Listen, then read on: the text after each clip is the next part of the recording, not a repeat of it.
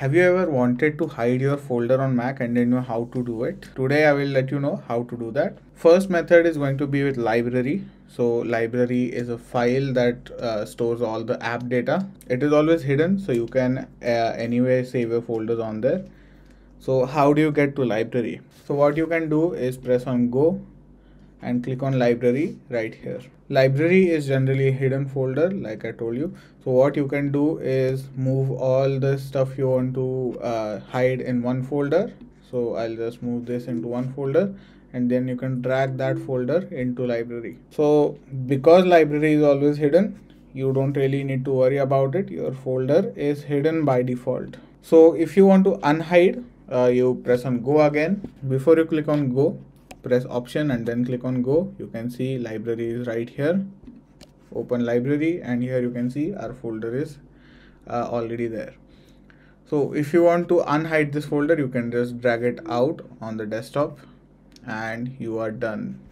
So this folder has been hidden and it is unhidden very easily. So that is one method. Another method is to use terminal. So to open up terminal, you can just press command and space and spotlight search will come up. You can type in terminal.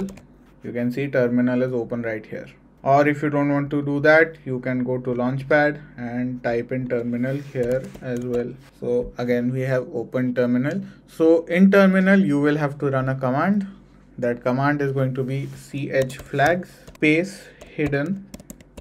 You want to press space again and you can see that we have a folder here. So we can just drag and drop it right here. So we can also copy the path if you want. And if you hit enter, and you can see the secret folder is hidden. So if I want to toggle the hidden folders, you can just press command shift and dot. And similarly, if you press command shift dot again, it will unhide. So how do you unhide this, right? Because right now it is permanently hidden. So if you want to unhide this, you go to terminal again.